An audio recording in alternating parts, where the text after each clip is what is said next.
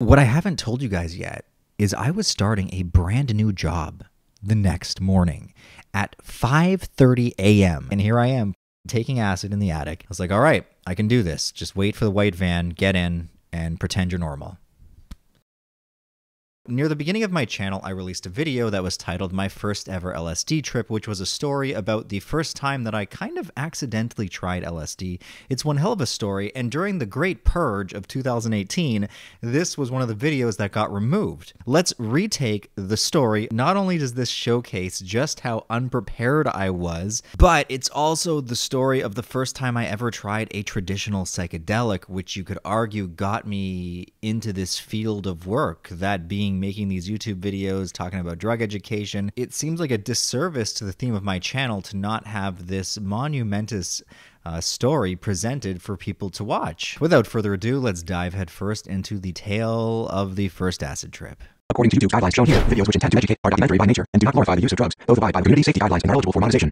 The following video does not glorify the use of drugs, instead attempts to be non-biased while delivering vital life-saving information disguised as entertainment. Now, before we do get into this video, I have to make it crystal effing clear that I do not recommend that anybody takes any psychedelic, especially in any of the contextual scenarios that I'm about to describe for you guys here, because you're about to learn just what can go wrong when you don't follow the guidelines, because this is a terrible, horrible story of exactly what not to do. So please learn from me and don't make the same mistakes I made.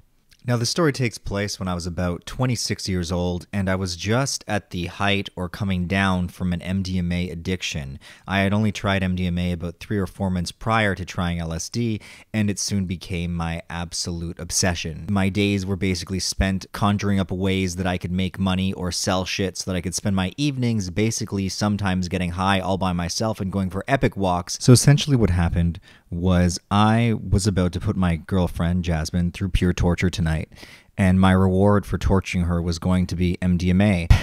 Basically, I had it in my stupid head that everybody had to experience a strip club at least once. So the night started off with myself and my friend Anthony hanging out, and Anthony, he just wanted to see some tits. And I knew that Jasmine, who we would just freshly started dating, had never been to a strip club, and I was like, well, let's subject her to torture. Convinced her somehow to go, and when we got there, she was really, really not enjoying herself. She found the entire environment, I think, beneath her. She was really mad at me, and she hated the entire ordeal, and she felt, I think, disgusted with me and the whole thing. After we left the strip club, she and I parted ways. I left with Anthony, and she left on her own to go get a drink with a work friend. I didn't know at the time she was getting a drink with a work friend. I just knew she left pissed at me. And I think maybe on some level I wanted her to be mad, because I wanted, as some people with addictive tendencies do this, they want to create situations for themselves so they can use. So Anthony didn't want the night to be over, and he wasn't addicted to MDMA. He wasn't a usual person that I took it with. I maybe tried it with him once, and he was kind of itching to get that MD-amazing effect back again. We coalesced and came to the agreement that we were going to go drive out about 45 minutes away to my M dealer and pick up some M. I was a little apprehensive about doing this because it had been recently put forth in my skull that my use was getting a little bit out of hand, and this marks the turning point of me consciously wanting to slow down and essentially cut off taking it like once or twice a week, which, as you all know, is a surefire way to hitting brain damage. I was kind of half in, half out. I kind of wanted to do it, but I didn't.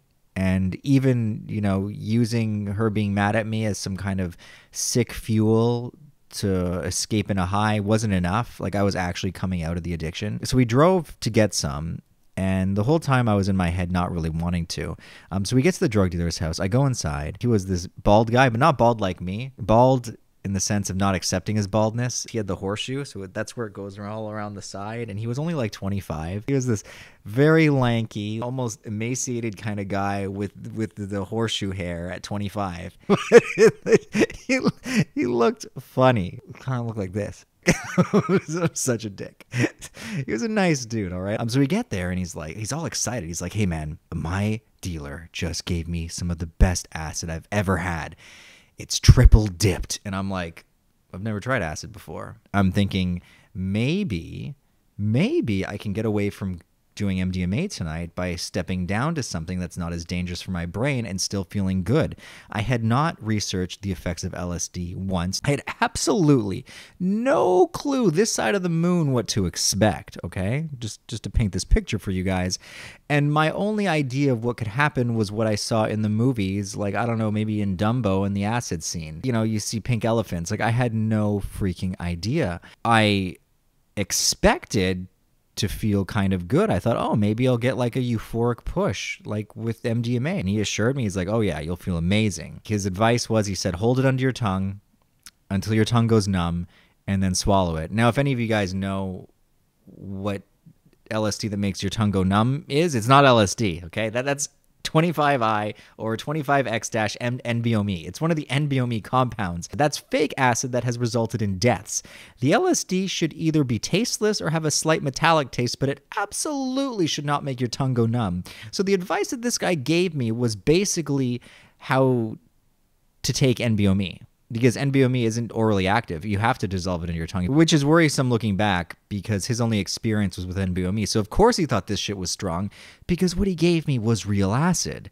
I'll get to that in a minute.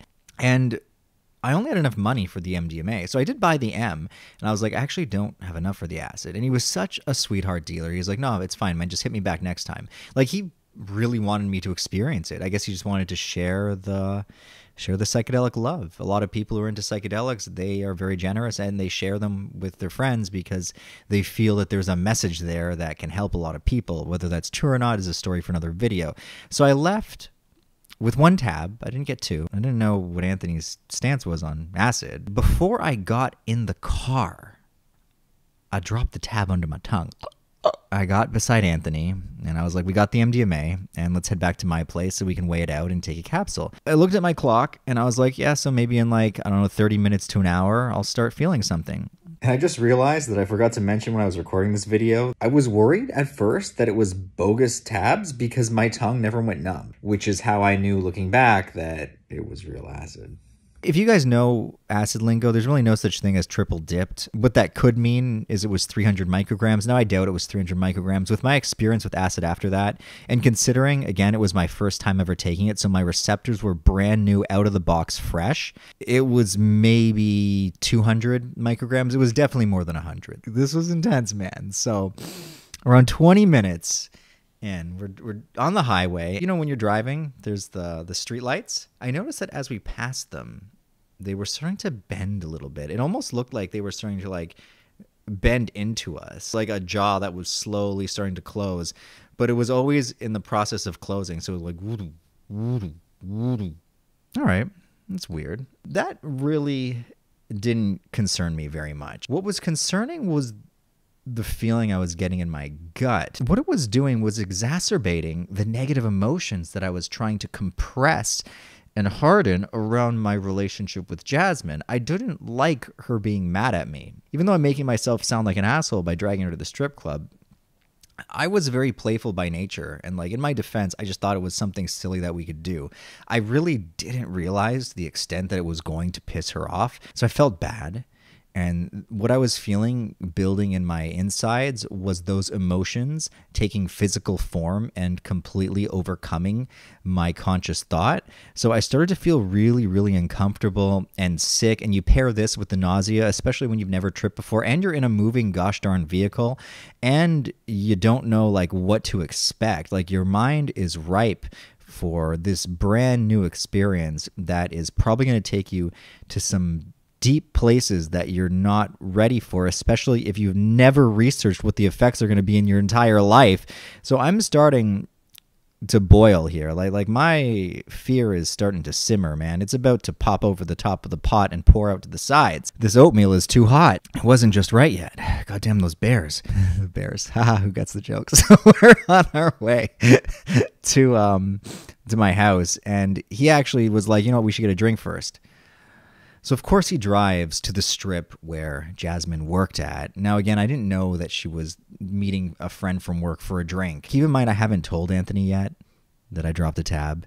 I'm keeping it to myself because I, A, didn't want him to judge me, and I just felt bad because I figured like me telling him was going to mark the end of our night, because at that point I was basically saying, no, I'm not doing the M. So we park, we're walking over to the bar, and lo and behold, in the corner of my left eye, I see Jasmine sitting with this security guard that I guess she worked with, having a drink.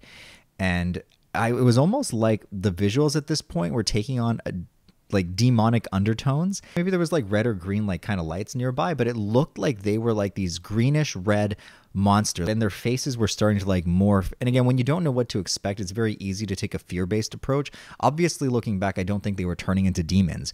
It was more so, it was highlighting her aggression to me, and like I could see her emotions in like a very visual way with the lights and everything. And keep in mind, I've got this massive fear response that's glued to all of the emotions that are pouring out of me that I don't know how to contain, because this is so brand new.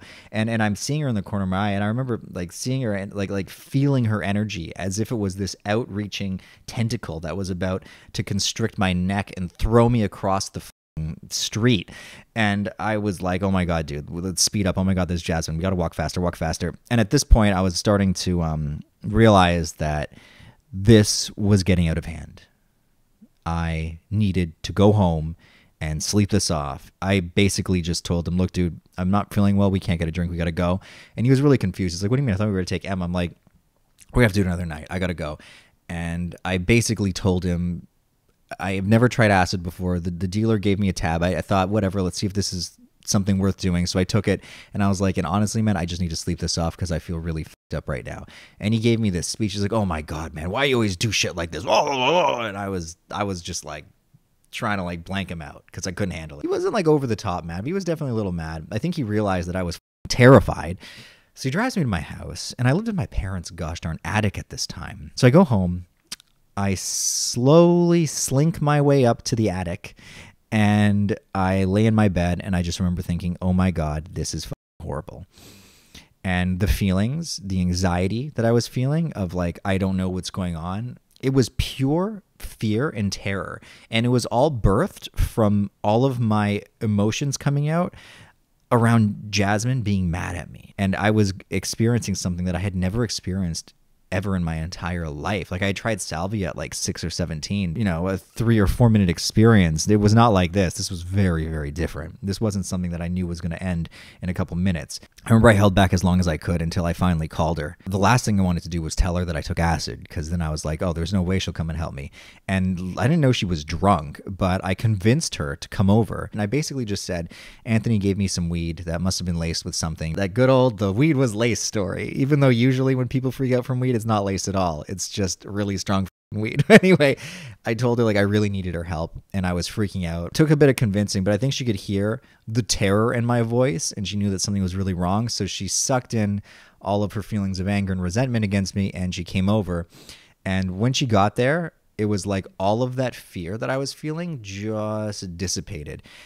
Even though she refused to talk to me, and she literally just went upstairs in the bed and closed her eyes and went to sleep without saying a word, just having her presence there and knowing that somebody that cared about me was around in case my mind melted into soup and poured out of my nose, that maybe she would be there to grab a bowl and catch it and then pour it back through my eye hole for me. That was very reassuring, having her there to catch my brain soup.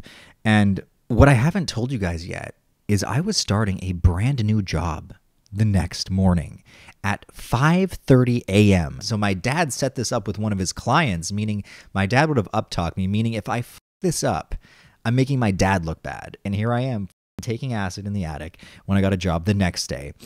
Now, I remember thinking, how long could this last? So I think I looked up how long does acid last, and it was like 8 to 12 hours. So I realized that by the time 5:30 was going to roll around, it would have been, I can't remember exactly, 8 or 9 hours after dropping. Okay, no, I got this wrong. It was actually only 6 hours after dropping.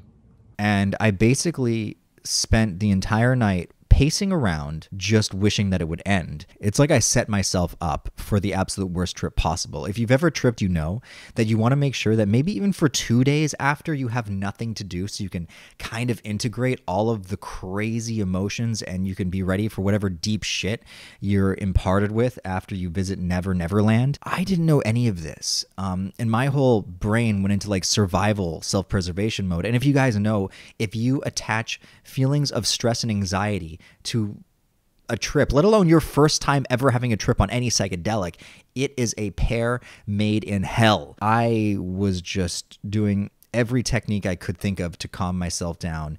And I remember I was like, maybe you can eat some food, but oh my God, no, I have no appetite. I'm nauseous. I didn't even think about putting on music. I was just doing nothing but just like being totally confused and absolutely enamored by this picture in my room of waves that were crashing against rocks. And I shit you not, the visuals made it look like the waves, kind of like a stop motion.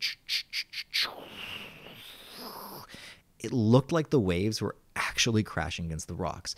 Like I was seeing a live photo in real life, like one of those Harry Potter pictures. It was so cool.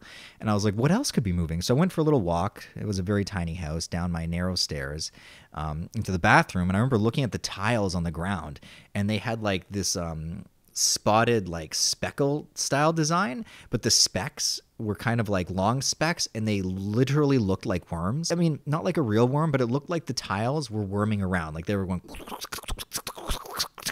like the ground beneath my feet was moving in like a wave-like wormy swirl.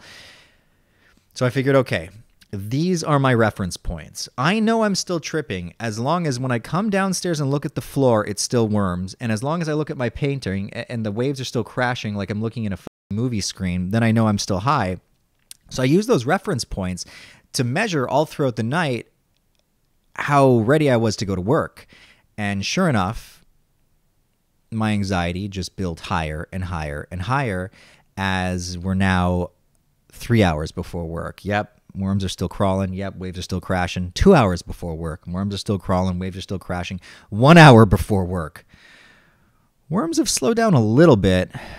Waves are maybe just crashing lightly now. They're not like smashing against the rocks. They're just, the waves are waving and the worms are inching. But I was definitely still high. Now, I had every intention of going to work, so I made my lunch. I said nothing to Jasmine. I just left her sleeping in the bed. I went out the door. He actually was texting me. He's like, I'll be there in 15. I was like, all right, I can do this. Just wait for the white van, get in, and pretend you're normal.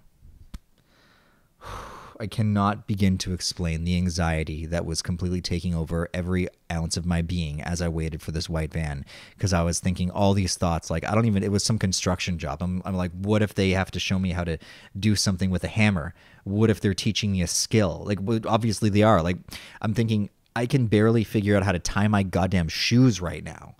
How on earth am I going to start a brand new job and learn the ropes when I don't even know what ropes are?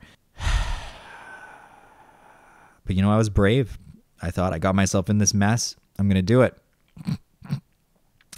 So I remember the dude pulls up. I get in the car. He was this, 40 or 50-year-old guy. Nice dude, but he resembled a land troll from Lord of the Rings. And if you've ever tripped, you'll know, especially your first time, that it has this morphing effect where it can make people's features exaggerated, kind of like their faces turn into caricatures of their self. Like, so if their nose is kind of big, the acid will make it like get really big, almost like they look like a cartoon. So I'm looking at this dude and he's got real messed up teeth. He's got this big nose, this bulbous looking face. And I'm watching his face transform into a troll in front of me. And I was having a really difficult time understanding what he was saying. He kept saying stuff and then laughing. He'd be like, "Oh, ha, ha, ooh, ha," and I'm just like, ha, ha, ha, ha. When you're trying to laugh along. But meanwhile, they might as well be speaking Chinese and you only know English, because like I could barely understand him. Like, I was still so far gone. And here I am on my way to a new job.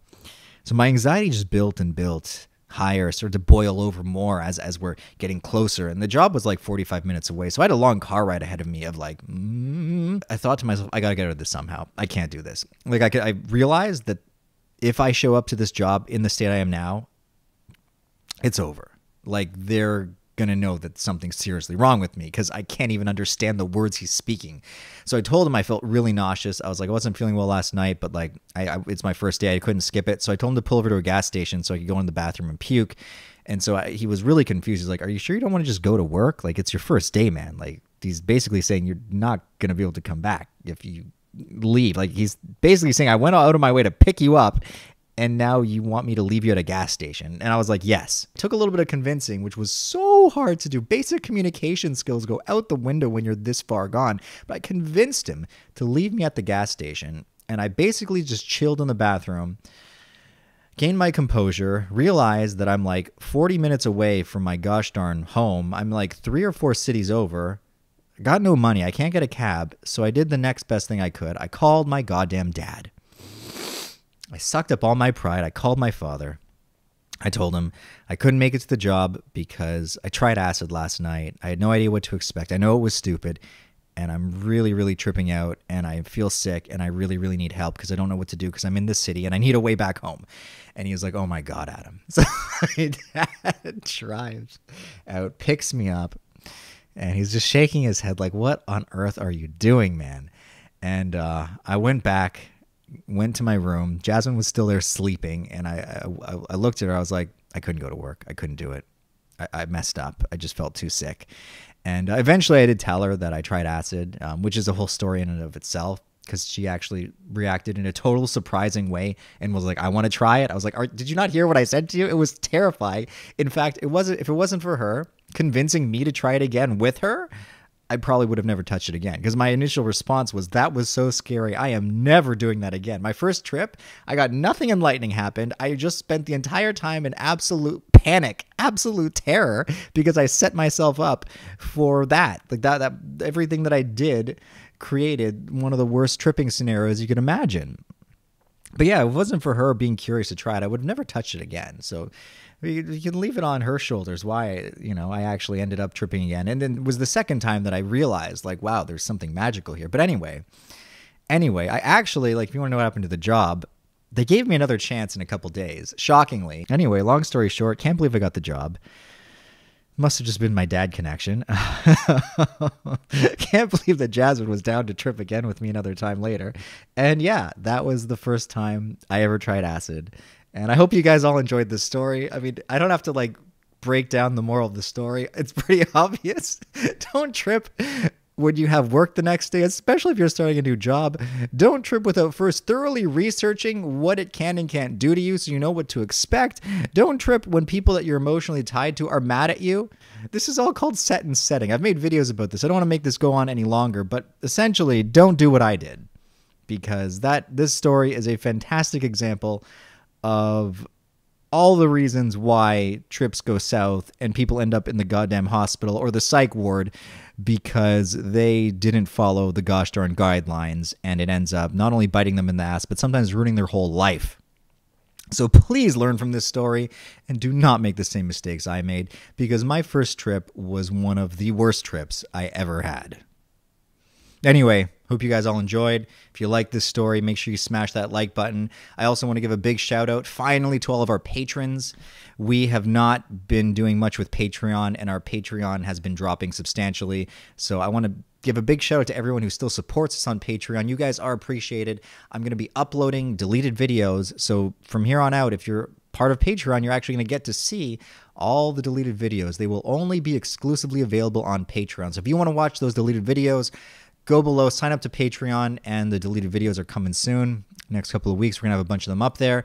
So there's that to look forward to. And yeah, head on over to psychsubstance.shop, pick up a onesie. We only got a few left. We got some new onesie colors that are going to be coming in soon. You guys really like them. And yeah, leave a comment below and let me know if this has anything in common with your first experiences. And as always, don't do anything that I talk about in these videos. Take care, everybody. Cheers.